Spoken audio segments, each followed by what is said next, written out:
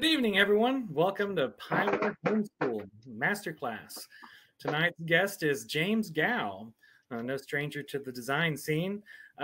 He's been with us for quite some time. James, could you give us a little bit of a history for your design? Well, I started teaching marching band right around 2009 when I was still marching in drum corps as a way to help pay for college and stuff, instead of just working at the Jamba Juice, which was the other option.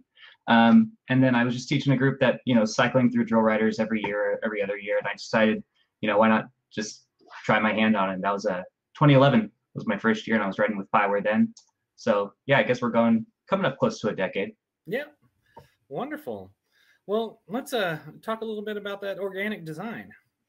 Oh, cool. So yeah, I marched Blue Devils for 4 years and then taught Blue Devils for 6 years. So I learned a lot from people like Jay Murphy on staging by hand and doing these things in a way like learning off drill charts that are handwritten. But that's just not as feasible an option as much anymore, especially in the technology-driven world that we're living in. So figuring out a way to like make that kind of stuff that happens like on the field and in person with your hands, like the things that come up into your head, and turning those into Pyware software is definitely one of my big goals, and one of my favorite things about using the program and about designing for groups across the country is like, how can I make this seem like something that I would have written if I was just driving 5 minutes down the street like I used to do when I was a youngster. Try to make it feel staged, even though you're not able to be there with them. Yeah. You should. Awesome.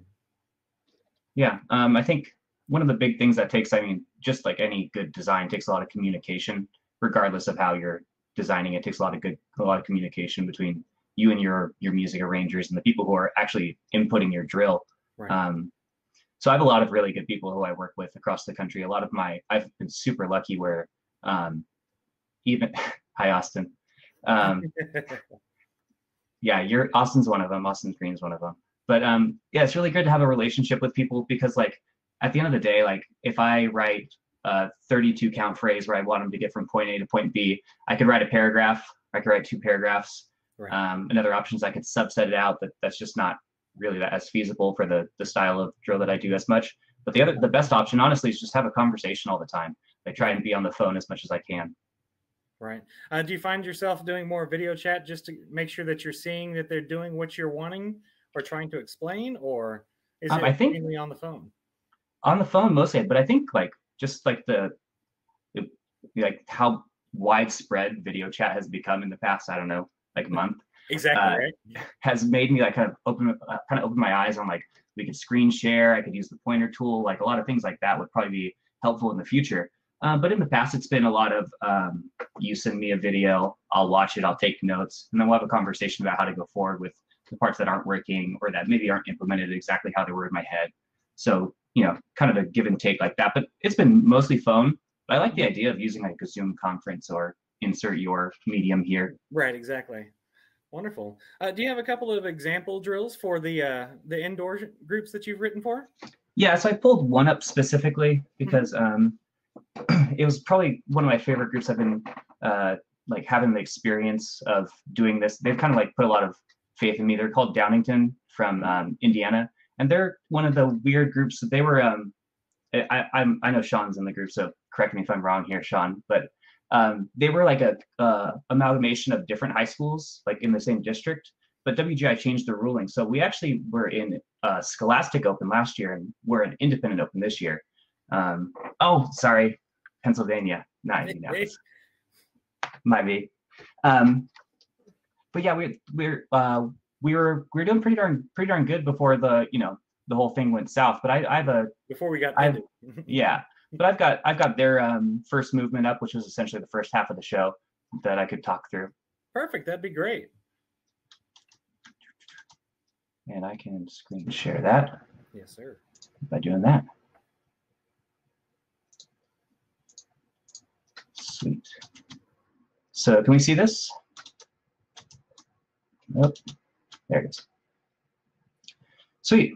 So just to kind of get started right off the bat, I have a floor covering going on. This is a floor designed by my friend Kaho Kia. And these are just some standard Pyware marching band costumes, but You get the feeling. Right.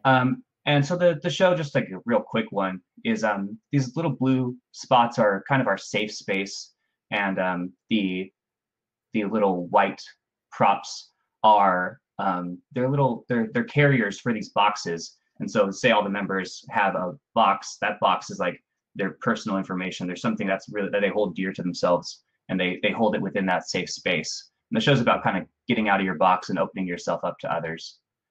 The opening of this, which I'm probably just going to play through a bit, is just us standing still for a long time. And I was really lucky to have my friend Tyler Profi. He did a lot of the choreography for this, and he really made this opening sequence. And so this is kind of what I mean about communication. Like, I just let him stand still. I don't know if you guys can see it. That's 56 counts of nobody moving from my part, which is great because that allows him to really set the stage from a choreographical sense. Right. So this is, we're being clear, kind of the temp track on the music. So if it sounds a little bit off, it's because it's not perfect. We're not able to hear that music. Oh, perfect then. Good. So what I basically, the way I started this is we have this open spread, and we're going to layer the bass drums as our focal point around into this front left circle. And then everyone else is, like I kind of said, in like almost like a ripple across the whole floor, going back to pick up those props in the back. So we can kind of see that here.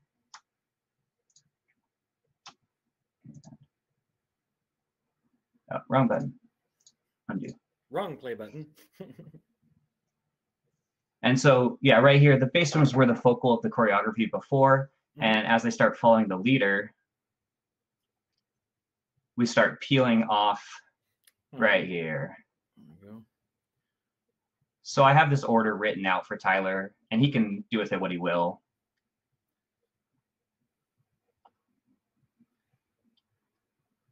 And here we set ourselves up for a bass feature. And everybody's back at their... Yeah, ready to move the props. And here's where we enter. Cool.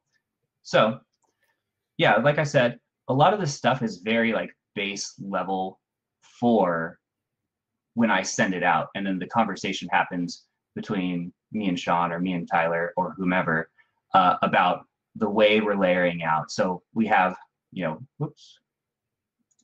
We have this guy starting it, and I almost wrote it as a ripple this way, leading to here. So rippling from the left corner to the right corner.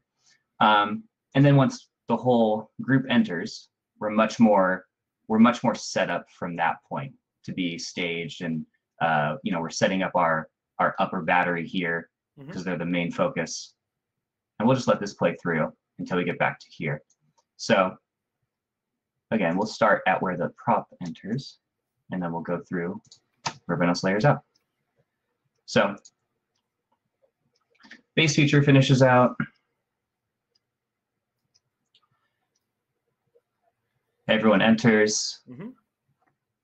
And here's where like actual dot drill happens. Right. We'll go into this after in a second.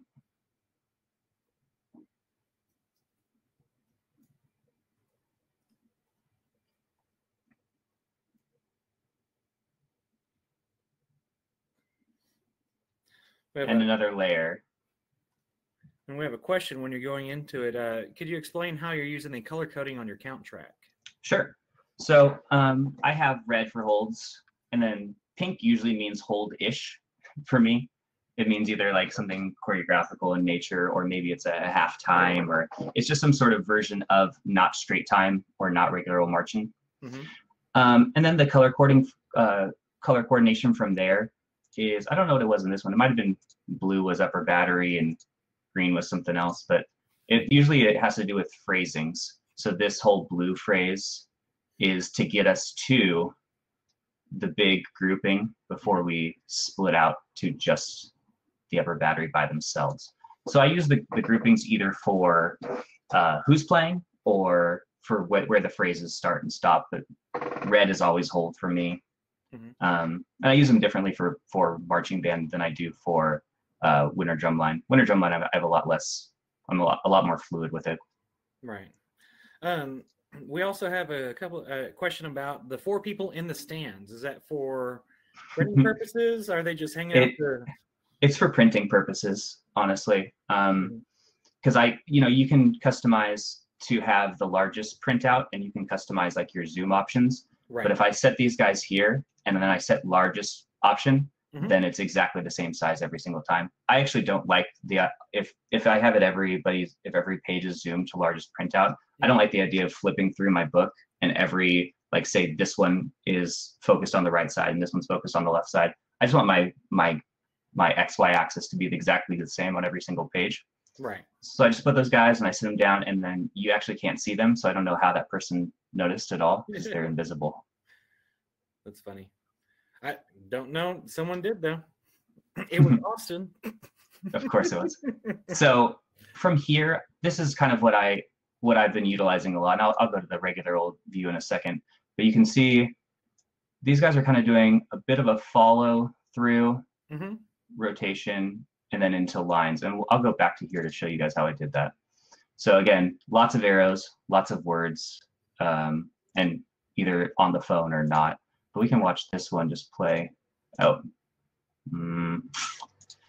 oh shoot! How do I turn this option off, Dustin? Where it automatically plays. Dang it! Oh, go to your real view. Open the real view. Left or right hand side, there's a button that has a little down arrow. Yep, there we go. And turn that one off. So what I will do is I will take the each grouping is separated, and then what I'll do is I'll just write a follow the leader. So obviously, if you can see, S2 is the leader here. I'll write a follow the leader this direction, and then what I'll do is I'll take the adjuster tool, and because the path is already curved on a follow the leader, right, you just kind of tweak it. I will tweak it to being good math. So the math is correct. Like I have threes here, 1, 2, 3, 1, 2, 3, and then the back 1, 2, 3. So I'll tweak the follow the leader because the pathway is already curved in there. The other option is, oh, good thing I'm saving. The other option is I could just move these guys, straight line. Right. And then adjust from there. And then, you edit your path. Yeah. And you make your own curve path. I do that a lot as well. Yeah. I use the adjuster tool probably 100% more in the winter season than I do in the fall season because there's so many fewer members. It's a lot easier to adjust individually, or in the fall I just by section a lot. But I honestly, if you watch this whole movement, there's a lot of things I start with the follow the leader tool on. I mean, this one right here is just a simple rotation that I did. So I took these outside 1, 2, 3, 4, 5, and I just did a circle. Right. I just took this guy here and I rotated, and then I adjuster tooled that to fit them to the grid, to be an actual grid.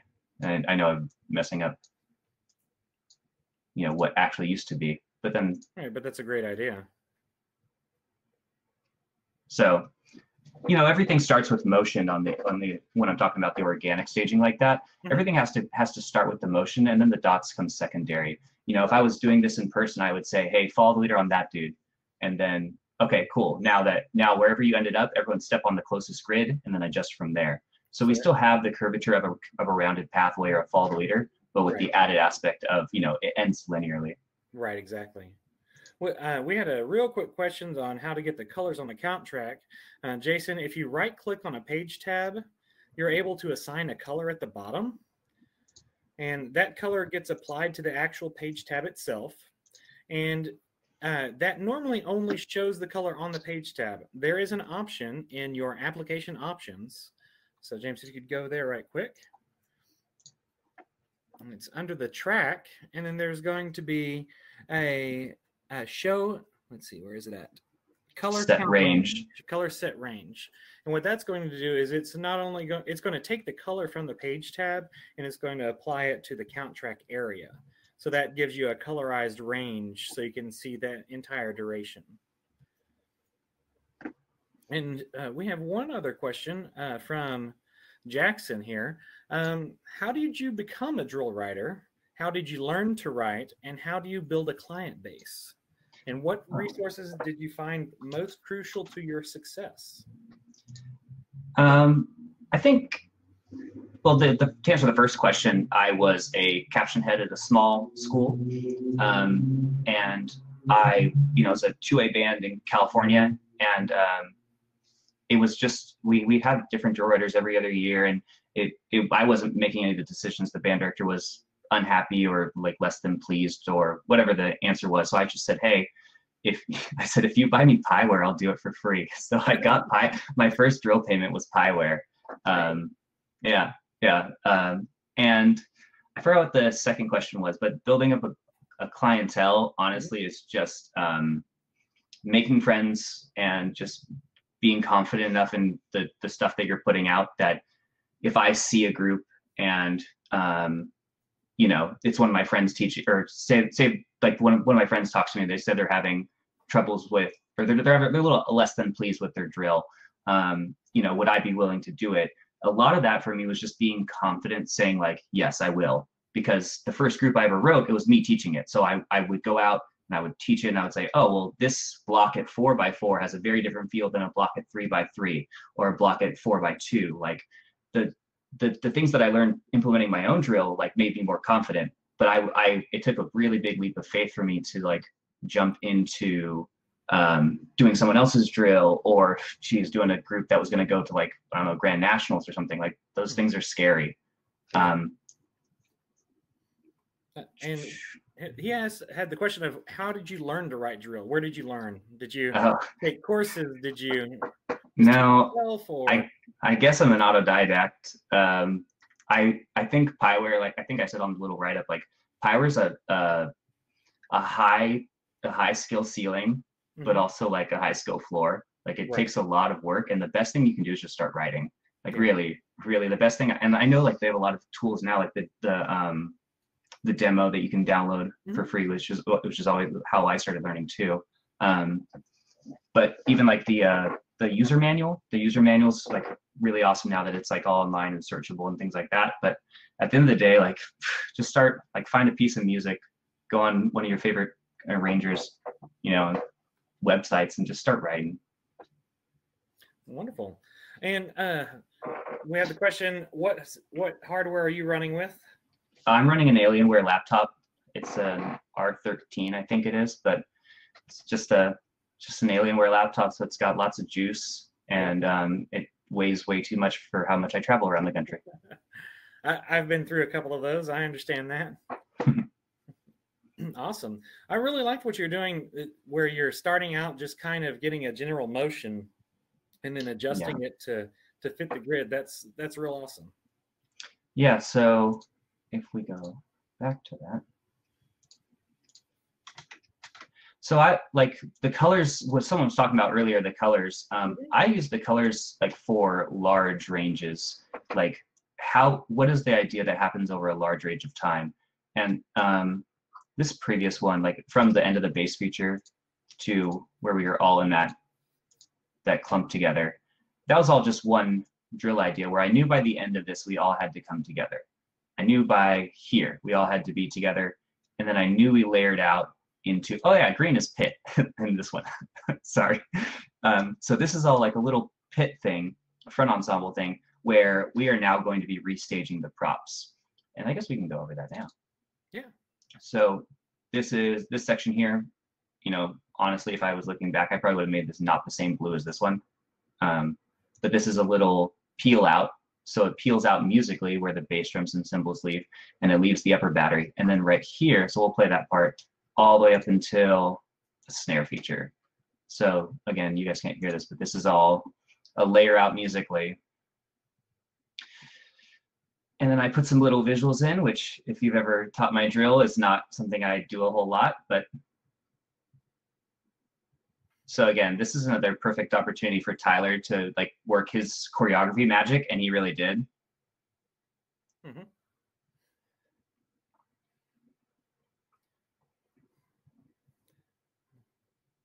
And And that's the end of that phrase. But if you notice, like right here, we go back to the same place where we picked up the props before. That is not how it turned out in the real world, because like obviously that's an issue.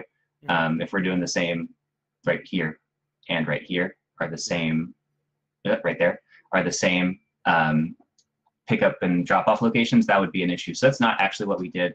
Again, I don't know, I didn't check the list fully, but if Tyler's on here, he's a magician with my work sometimes. And the big thing we wanted was to go from these separated positions to this big open form. And then we wanted to reposition the props while bringing the snares in. So lots of things happening in a short amount of time. And again, like there were certain things we needed to happen. Okay, we need to get to a big open form, do a little bit of dancey dance like that. And then we, again, layer it out and bring the snares back in. And we needed a lot of velocity on this last move. Cool. And by the end of this, we have the props in a very different setup than they've been in for the rest of the show. They're all along this kind of string that we have going here, this kind of connective tissue that brings the whole floor together. And then we go into a big snare feature. What so when we had Tim on, he said he has a couple of cheats or hints, if you would. He tags that into his actual tarp. Do y'all have anything that you print on the tarp for reference points, or is it mainly just the design that you do? I don't know the answer to that question for this particular group because, like I said, I don't actually, I don't go out there.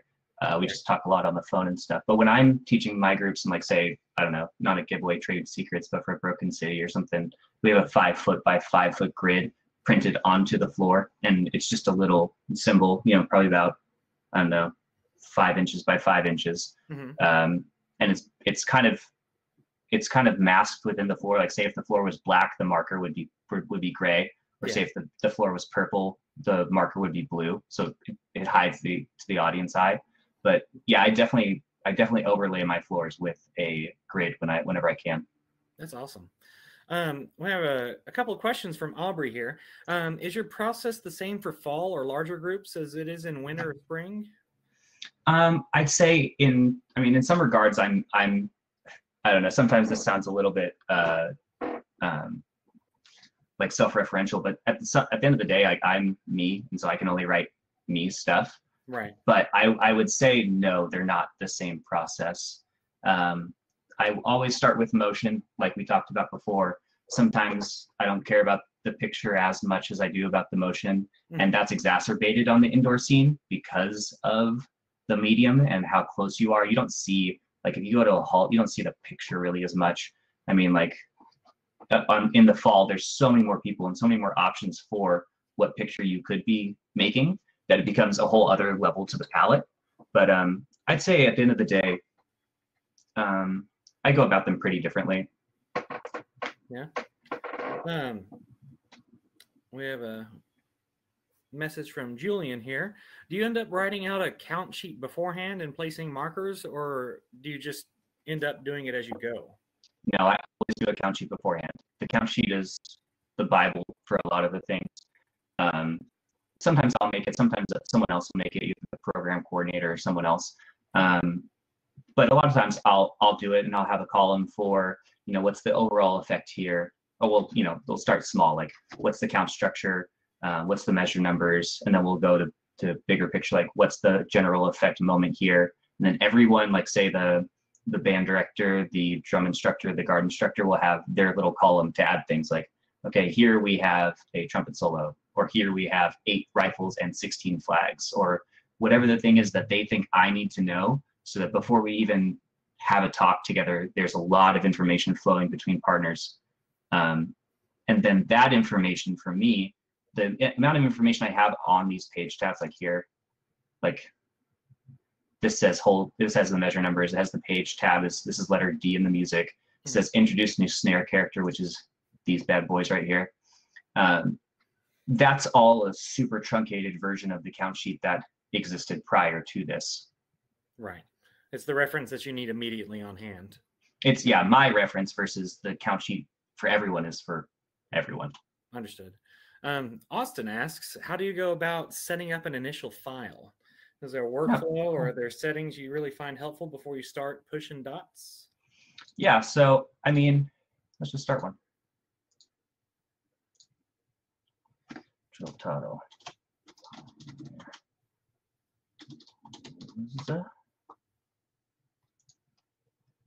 Cool. So obviously this is a continuation file, so it makes the same floor structure or the overlay, and everything stays the same and the same amount of people. But what let's start a brand new one. New file, new drill. There it is.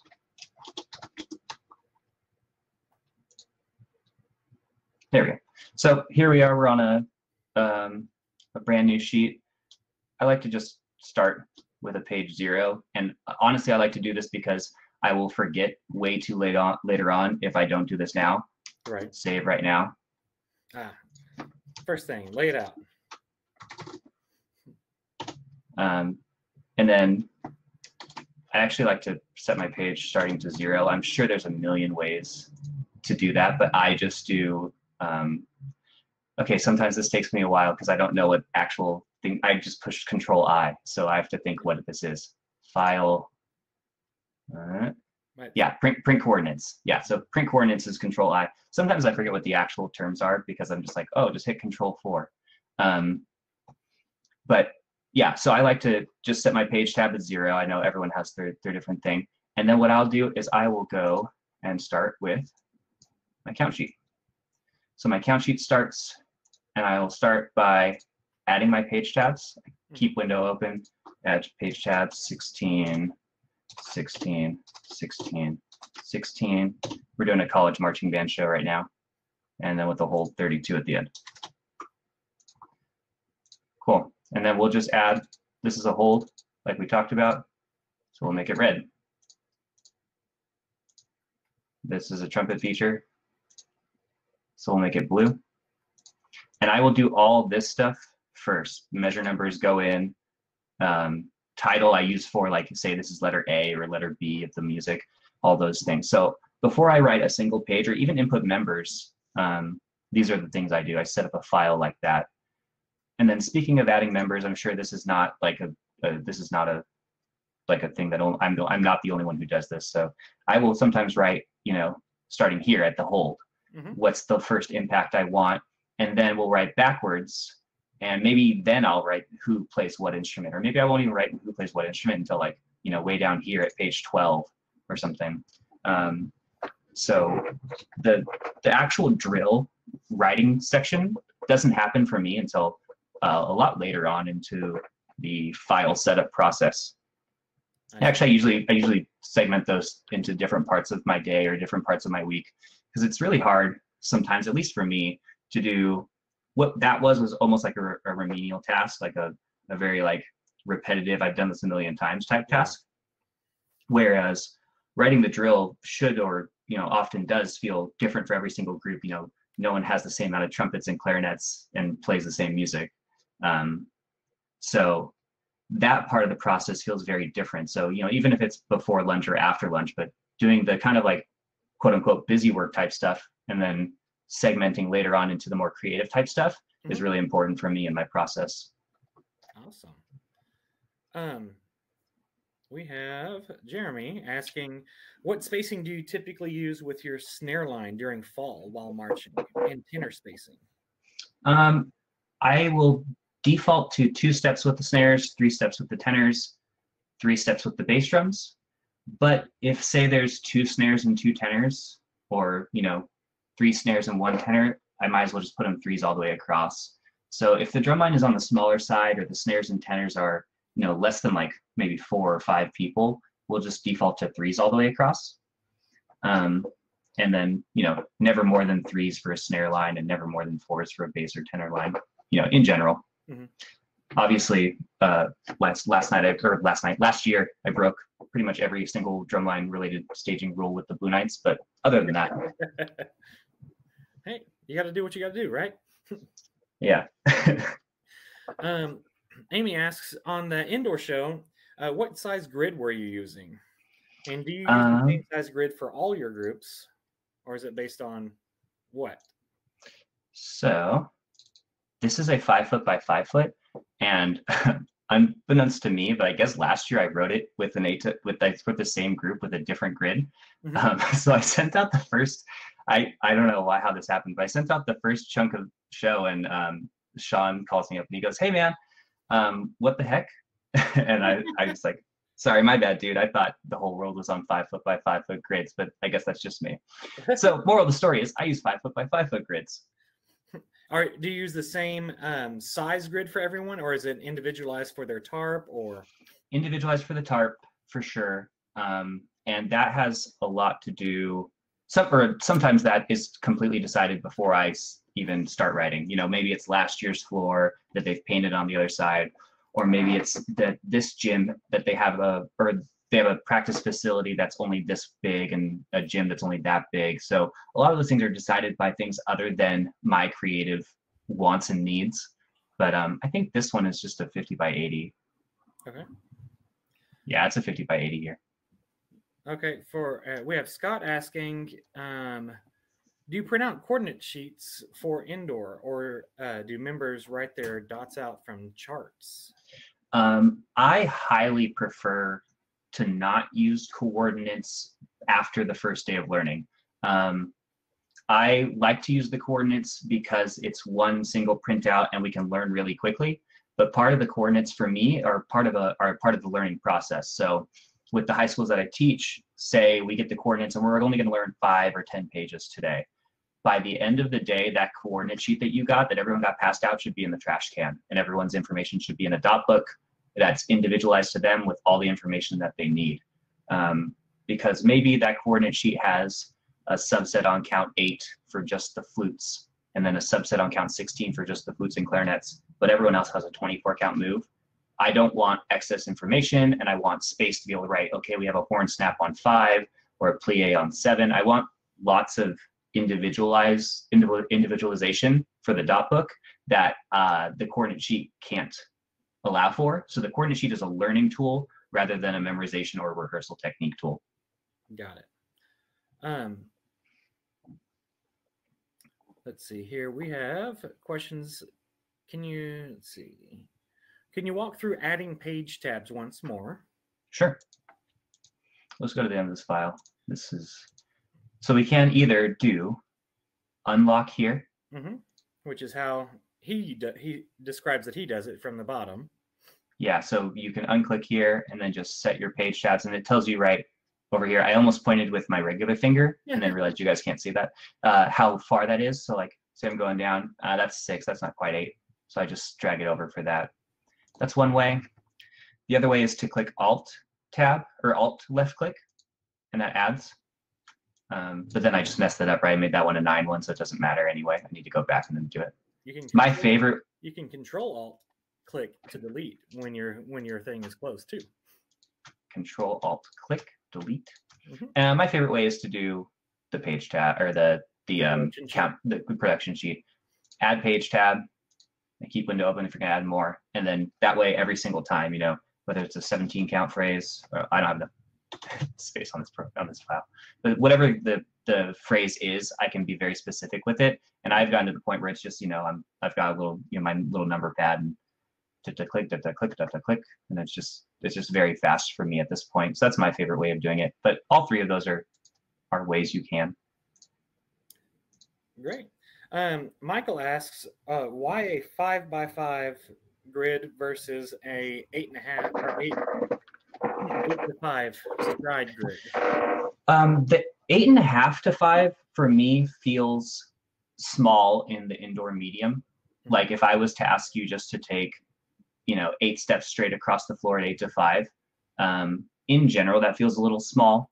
And I have to be honest, you know, like I'm a Southern California boy, so sometimes our perception of indoor drumline is different from other parts of the country. And I know just like, you know, people from Indiana or Ohio, their perception of indoor drumline is different as well.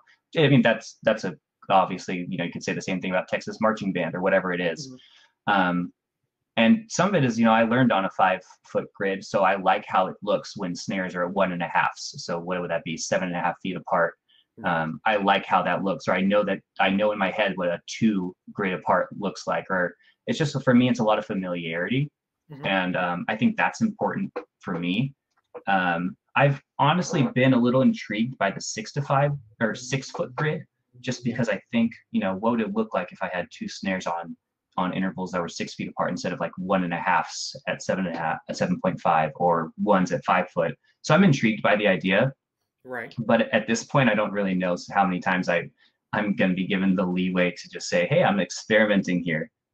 We're going to try an entirely new grid system. Yeah. I have done the 8-to-5 grid, and I can tell you I actively dislike that one for me personally. Let me see. And we answered this question, but it was also asked, you do dot books for indoors? I do not. You do not. You have them. What do you have them write in? I've been okay with cell phones with my indoor kids before, because it's a smaller group, and sometimes a little bit there's less distractions and things like that, versus like if I'm teaching a 150-person band, cell phones might not be my first choice. Right. So indoors I'm okay with cell phones. And to be perfectly honest, if I'm writing drill in person, like not like this that I just showed you guys, right. If I'm writing drill in person, it could change from 1 hour to the next. So we're very fluid, and a lot of it should be just memorized. Right. With my groups I do in person. I don't know exactly how these guys learned it, but I gave them all the tools that Pyware allows me to. We have coordinate sheets, we have charts, we have all that stuff, but I think they were mostly learning through charts, because in my opinion, that's probably the best way to do it, to understand that, like, hey, look, these are cover downs. Like, yeah, the audience isn't really going to see cover downs here. They're going to see these diags. But for you as the performer, you're seeing cover downs and you're seeing these up the angle diags. Those are probably 2 things you would note as a performer. Like if I was this tenor drummer, or sorry, if I was the cymbal player, I would say cover down on tenor drummer and get in diag. Those would be my 2. Your 2 key points. Yeah. So I think learning through coordinates is it's a time-saving device for a bigger group like a marching band, but for a smaller group like an indoor drum line, it might be better just to learn through the actual charts themselves. Right. Looks like Steven says that they did learn from the charts. So. Hey, Steven. Good. I'm glad. Jay asks, he wants to know why you're intrigued by the 6-foot grid. He wants you to explain more. And hi, James. Hi. Well, let's say I want to put the snares at 1 grid apart. 5 feet feels really small to me from an indoor setting. I tend to go at 1.5s on the 5-foot grid, so that means 7.5 feet apart. But I'm intrigued by what would a 6-foot grid do to my perception of that? I know 1 grid would be a 6-foot distance, but then 2 would be a 9-foot distance, and that's pretty huge. 9 feet is a pretty substantial. Like if 1.5 of those is a pretty substantial distance. So I don't know. I'm just like, I wonder what it would feel like to write a little too small. The 6 foot, maybe just what you're looking for. Yeah, what would it feel like if I wrote a really condensed grid at like halves each, or like 0.75s each at the 6-foot grid versus like 1s each at a 5-foot grid. I'm just intrigued by the small minutia and changes between the numbers when you start dividing. That's an interesting idea to me. Right. Do we have any other questions for indoor items? If not, I think we're going to move to a couple of his outdoor groups to kind of explain how his thought process is for writing for marching bands. I think we may be ready to move to one of your other groups. Let's just, for S's and G's, go to... we have a question from Jackson. Did you ever march indoor? I did not march indoor, actually. You did not march indoor? Nope. Where did you march? I marched, I went to Vista Murrieta High School in Murrieta, California, Southern California. And then I marched Pacific Crest while I was still in high school. And then as soon as I graduated high school, I started marching the Blue Devils. I did that for 4 years. Awesome. So yeah, I did 2 years at Pacific Crest and 4 years at Blue Devils. Wonderful. Yeah, so this is the Blue Knights from last year. Mm-hmm. And again, this is honestly, sometimes when I get to things that are a little more, I don't want to say, let's say like prestigious, but like more widely seen, the charts mean less and less sometimes, because, you know, I'm here, I'm inputting this on the field sometimes. So if I want to adjust things, sometimes I can just do that on the fly. And especially with Blue Knights, we have really strong membership. So we have the ability to go like, hey, you've won, instead of me like, oh, good thing we're saving here. Don't want to lose this. We don't want to lose this really good drill that doesn't exist anymore. hey, you've won. Just go over this way a little bit. Cool. Now everyone adjusts the spacing, and they can do that by themselves versus me grabbing this and adjusting the spaces, you know. Right. And then having to reprint, and, you know, on tour, getting something reprinted is, well, we have a pretty good system set up for getting stuff reprinted, but it'd be so much easier if I could just tell, okay, you've won, go to 3 off the 45, everyone else adjust your spacing. So there's a lot of things in this that didn't turn out exactly like they are on my Pyware chart, because of things like that. Are y'all still using with Blue Knights physical printouts? Are you using any of the app options at all, or? We have not used the app options. We've done the physical so far. Great. Zach asks, do you recommend Alienware over everything else, or would you choose something else, or is there brand loyalty, or? I really like my Alienware. I have no brand loyalty to it. I do need a PC just because I've run Pyware on Macs before, and I don't enjoy the process. Also, I play video games on my computer, so I can't have a Mac. But I like MSI as well. MSI I've really, again, too big to travel with, but it is what it is. You need something strong to do the level of computing that you're doing on Pyware, especially now that, you know, we have so much. Oh, that's good. Especially now that we have so much, like, you know, visual component to the RealView software. Right. You need something a little beefier, and so I like Alienware and I like MSI. Great, thank you. Is there anything that you apply to your outdoor shows that you use in your indoor shows? Yeah, I'm trying to more and more, honestly. When I was saying earlier that I start with motion, I think my marching band drill has gotten more and more like that over time. Mm-hmm. Let's see. So like even like this thing here is a whole lot of nothing in Pyware. Right. But in the real world, this was a whole phrase that took on a life of its own. Like right now, we're just watching it chug a choo choo its way along, a whole lot of nothing. But this phrase, yeah, like they don't even line up. It's not correct. Like, but I know that I have a staff at the Blue Knights who can implement this. They can see the things that I have in my head, and like I said, we'll talk on the phone or talk in person, mm-hmm. And we'll be able to implement this over time. And a drum corps season, again, is a little different from a marching band season because of the length and longevity of time that you have to change and manipulate your show. But right. This was a really big part of the show that it just never quite came together until the last, let's say, week and a half or 2 weeks of the season. Like, oh, finally, we got that idea that really started to come together. Right. Yeah, it kept evolving over time.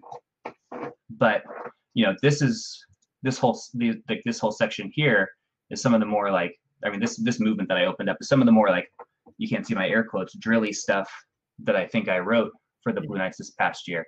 But there are moments within it where I just tell my staff, like, hey, do your thing, be awesome, and then they go and be awesome. Great. We have a question from Jamie. How far do you get into band body ideas when you're writing drill? It depends on the capacity that I'm teaching the group within. If I'm also writing the choreography, which I do for high school bands, I will maybe write like a little placeholder, just like a little plie, kind of like a marker for me to remind myself that this is where I want to add additional choreography, and then I'll send a choreography video for the kids to learn. But if I'm writing it for a group where I don't know their visual caption head, I don't know what level of choreography they have or not, I will just add something, you know, whether it's a lunge or a plie on the hits that I think should exist. well, there's a bass drum and gong on count 5. We should definitely do something there. And if it's just, if they watch the thing and they see a plie and they like the plie, then cool. But if they want to add like a 4 starch with a tilt, like go for that too. That's your band. But I would say judging by the average of the videos I see on the Pyware user group, I probably add visuals less than most people. You just use them as kind of reference markers. They're more like bookmarks than anything for me. Right. Understood. That's great. Let's see. How much do you animate those visuals on Pyware? Essentially none. Essentially none. Yeah. Cool. Yeah. Very, very little. Have you received any requests to do that or no? I haven't. But I think the reason I haven't yet is because I do offer choreography as one of my services. So if a band wants my input on choreography, they can just get my input on choreography. Right. And I will send unlisted YouTube videos or whatever it is that we decide on. So adding it in Pyware, it seems like it's like something I could do with my actual physical body. Right. It's where you would send an actual video. Yeah. It's more descriptive for what you're looking for. Mm-hmm. And Jeremy asks, is there an easier way to add a rippled visual than adding it count by count on the track? So for rippled visuals, what you'll do is you'll need to spread your anchors over the range. I did a specific video on this last week, where you select the performer, a single performer, and then you would apply the visuals over the count ranges you want. Let's say we broke it down for about 16 counts. You're going to create a 4 count transition. You move your anchors 4 counts, create your visuals change, and then move your counts for the next visual change. You keep doing that, and then you're able to copy that visual range and paste it to a list of or a range of performers. And then you can do that sequenced by 1 count or 2 counts. And that is under the edit menu for paste visuals. Yeah, so right here I chose this tube up here. Mm-hmm. I wrote lean left, take 1 count, and then I could take all of these guys, and I can, oops, I have to copy this guy still. Yeah, copy, Control C, in case, I did Control C there, and then paste visuals. And then you can, oops. You'll see that you have it at the paste visuals, and then sequence every. I can sequence it every 1 count instead, and it'll go in the direction of my pasting. So from green to red, and so I didn't have enough counts on this, but yeah. So these guys are lunging, lunge, lunge, lunge, lunge, lunge, and then I ran out of counts because it's only a 6 count phrase. Right. But yeah, so you go to with you can actually create a range of visuals and copy that range of visuals as well. Yeah, especially if you do multiple things with each performer, they can all do the same thing but in a rippled fashion just from doing that paste. Mm-hmm. That's been pretty helpful for me on more like things like step offs, like this tool here. Right. The stagger tool has been huge for me. It is kind of magical.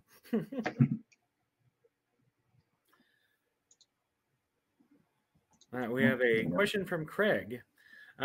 Is creating a wave through a large group the same or similar? How do you create a wave? I'm guessing by wave we mean just like a ripple lunge or something like that. Right. Or a movement or something like that. Craig, are you wanting a visual or an actual movement change? Visual is done through the same exact way, the copy and paste of the visual itself. Basically, you would just create the lunge, or James, if you'd like to explain as well. Yeah, I just find that the bigger the group is, honestly, the more the stagger tool and the copy and paste tool really help me. Let's do this. Let's just go. We can take these guys and then give them the same matching they had before. Mm-hmm. Oh, no, I can't. And then we'll just delete and have them stand still. But yeah, now we have 12 counts, which is a little bit better. And then we'll take this guy and we'll give him one of those visuals again, right? We'll give him a kneel both knees because that's more impactful. just a 1 count. And then again, we copy this one, Control C, select everyone now, everyone we want to do that visual. Then we paste visual, sequence every 1 count. We can even sequence in reverse order, so it goes the opposite direction. Oops, let me open this guy now. Oh, there goes my. So see how they're going from the opposite direction now? Mm-hmm. So they're working from this side too, because I put sequence from in reverse order. So you can do that, and then you can just copy. You can take this grouping and do the same thing. You can paste visuals again, and you just do that for every grouping that you have, and you can have the entire ensemble done pretty darn quick.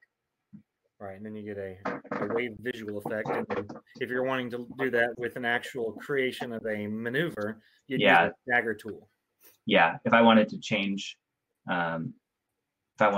this grouping, like say to move it over or something like that, we can just push it over. Oh. You can just push everyone over,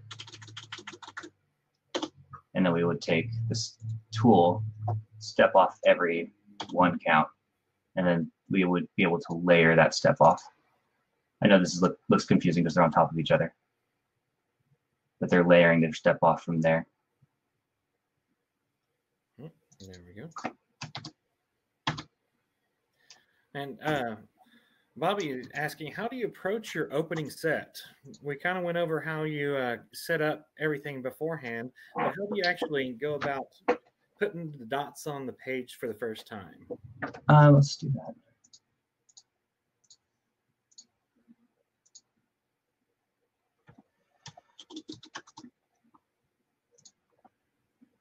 Cool. So again, I have to add a page.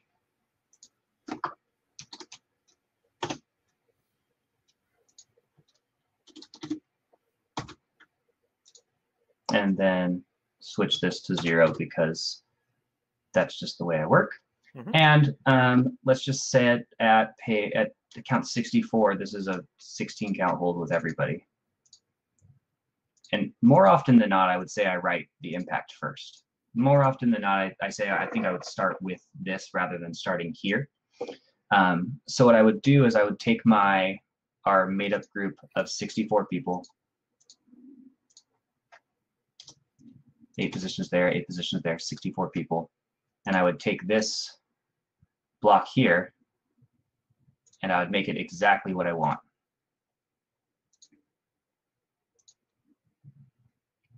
And we'll take that 8 by 8 so we have good math. Oh, we don't have good math, we have bad math. And we'll change the 4s to 8s and 3s.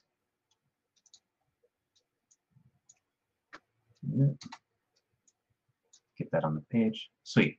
So it's a disaster right now, right? If I was to write this drill set, it's a disaster. It's a very pretty disaster, but it's a disaster. So I'm going to take this, I'm going to start writing in reverse. So this is a hold, which means we'll just delete, make it a hold. So this 16 counts is already a hold. Now we have to figure out what this 64 counts is. And why not? Let's just delete that as well. And let's just make it a big old expansion. In 64 counts, we're just going to take over the whole field. Or we're going to go from taking over the whole field to condensing down to that block.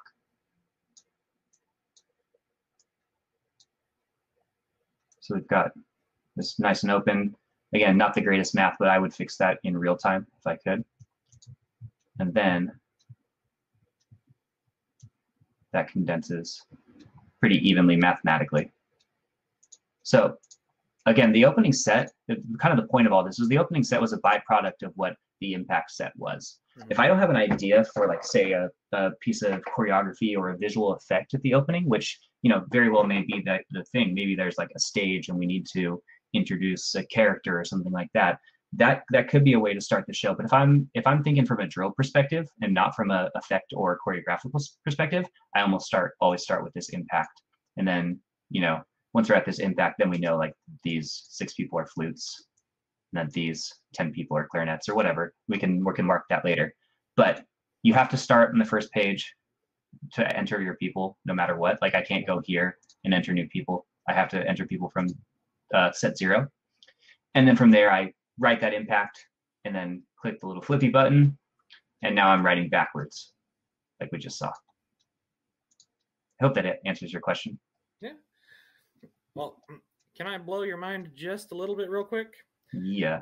Go ahead and delete those performers that you just added.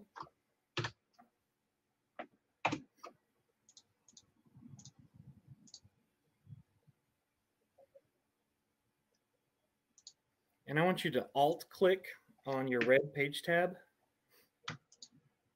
Yeah. I want you to now draw your block.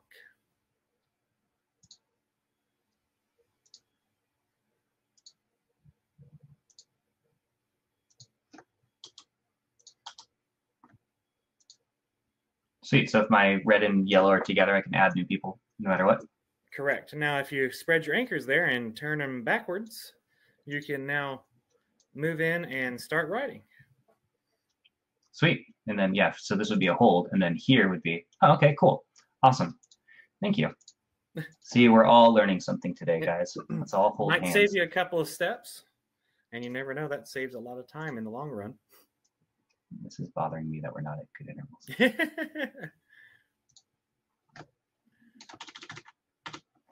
Ta-da. All better. Wonderful. Cool. Yeah. So I guess that's how you add more in the middle. Another question I have is, when do you normally label your performers? As late as I feel comfortable. I like to push it off as far as I can, especially if the opening doesn't require like that nobody's playing. Maybe it's a soloist, or maybe it's a front ensemble with a guard feature or something like that. Until the whole band comes in together, like then I can push it off even after the first impact if I can. If the idea requires obviously that the brass is on side 1 and the woodwinds are on side 2 or whatever, then I'll need to pare that down a little bit more from there. But as far into the show as I can push it, where the instrumentation isn't becoming a factor in what kind of creative things I'm making, the better for me. Great. I know that's it's up in the air for a lot of people. Jackson asked, do you collaborate with your arranger and the band director when you stage the instruments? It depends. Sometimes, you know, the band director just wants to hand over everything to you, and that's totally fine because, you know, I'm not a band director, they're not a drill writer, but sometimes, you know, the band director says, okay, well, I know our trumpet section is strong and I know our alto saxophone section is weak, so let's make sure this happens or that happens. So there is a lot of like variance between, you know, what the band director is looking for and what band director is wanting. The arrangers, if I'm doing a show from scratch, like it's not a box show or a pre-written, not even a box show, but a pre-written show, if I'm doing a show from scratch, then almost always I'll have some conversations with the arranger about, you know, what was your intent here? What were you seeing? Should this be together? Should this be spread? You know, things like that. Great. Were there any other questions for James while we have him? Anything else that you'd like to see, or any other questions on how he does things? We've got a question from Joseph. How much info do you need or take from guard designers? Do you have concepts you imply? Well, as much as the guard person wants to give me, I am totally all ears for it. It's the last thing I think a lot of us, at least people like me who were a brass player or a wind player or maybe even a drummer, guard is always the thing where I feel like I need the most input because, well, A, it's the thing I did the least. I have not done any color guard. I've never thrown something in the air and then caught it. But B, like there's just so much variance. Again, talking about variance, there's so much variance in what is acceptable or wanted from one guard designer to the next. So they're very different people. And you can tell them I said that. We have a question from David. How many schools do you write for in the fall? I try and keep it at 10. At 10? Yeah. And Jay wants to see a ripple barrel roll. You want me to do a barrel roll and then you can do the barrel roll? No, I make my bed every single day. Bobby asked, can you Yeah. can you show us or tell us your favorite drill sequence on Pyware from Blue Knights 19? Yeah, let's do it. I wonder, we should make Austin write his guess, and then he pays me if he's wrong. All right, Austin, put it down. It's the part where we play loud. The part where we play loud. Not this part where we play loud. I do like this form over here, though. Yeah, it's after this play loud. Again, note the drum line's in the front because I'm a bad drumline stager. No, Mike Jackson said I could do that, which means it's okay. Yeah, I think I liked this one. There's just some things in here that I did. And speaking of like, you know, some of the winter stuff, there's a couple things that I was able to do in here that I kind of liked. Mm-hmm.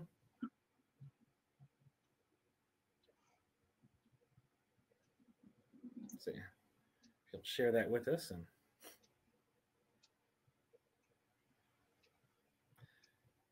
And we have while you're working on that, Jamie asked, how did you decide on the 3 circles for your props last year? It was Jay Murphy's idea. Jay Murphy. Yeah. Okay, cool.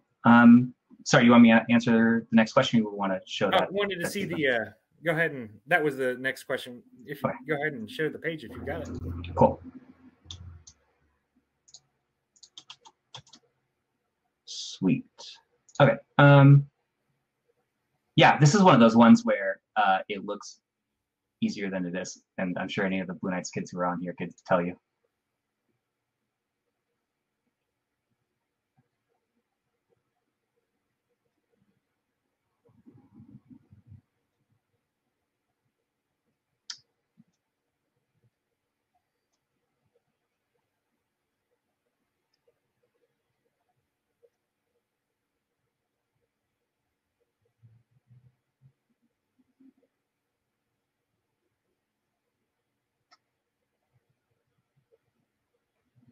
Yep, and that was it.